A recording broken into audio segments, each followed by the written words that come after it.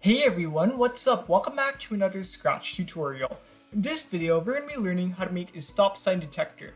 So what's that, right? So when I click on the green flag, I have my usual code, but then when I click on the stop sign, I get this very unusual stop sign, which is kind of funny because when I click on the stop sign, it's supposed to stop the code, but instead it's giving me the stop sign. So what are the uses of a stop sign detector? So it can actually be very useful. For example, it can be used for thumbnails. So when I click on the stop sign, the thumbnail glides down and makes this cool effect. So as you can see, here's another example. So then when I click on the stop sign, it glides down and it's a very nice effect for the player to see. And you may get a few extra followers for that. So let's get started without any further waste of time.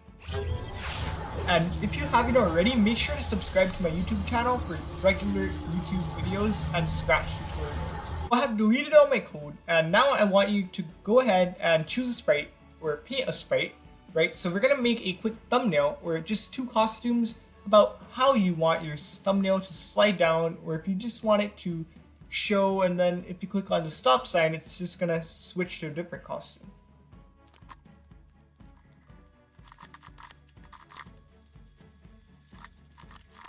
Okay guys, so as you can see, I have two different costumes. So when I click on the green flag, it's going to display this green flag costume. And then when I click on the stop sign, it's going to display this stop sign costume. So let's get started right away. So first I want to show you a quick built-in function called timer. This is going to be very useful for a project.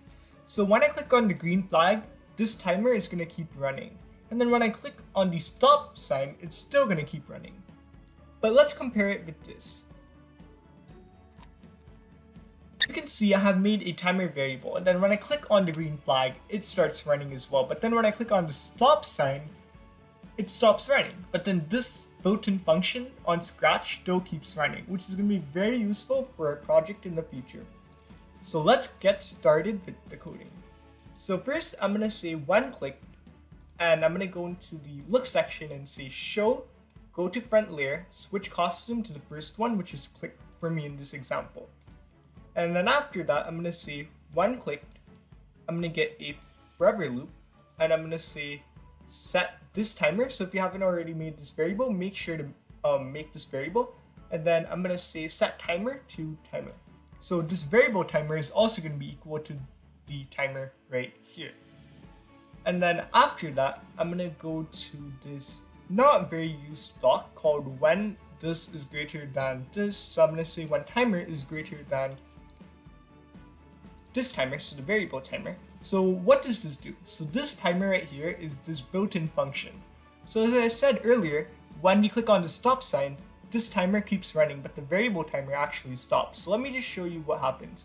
So when we click on the green flag, they both are going to be equal. But then when I click on the stop sign, this timer is going to stop, and this timer is going to keep going on. So the built-in function is going to keep moving on. So that's how we detect if or when to change the thumbnail or change the costume, and when we clicked on the stop sign. So let's go ahead and do this code. And then after that, I'm going to go into the look section, and then I'm going to switch costume to stop. So as you can see, when I click on the green flag, it shows the green flag, but then when I click on the stop sign, it shows the stop sign, which is what I wanted. But how would this work for thumbnails, right? So let me just show you how that works. So I'm going to go ahead and delete the second sprite, and then I'm going to rename this to Totally Good Thumbnail.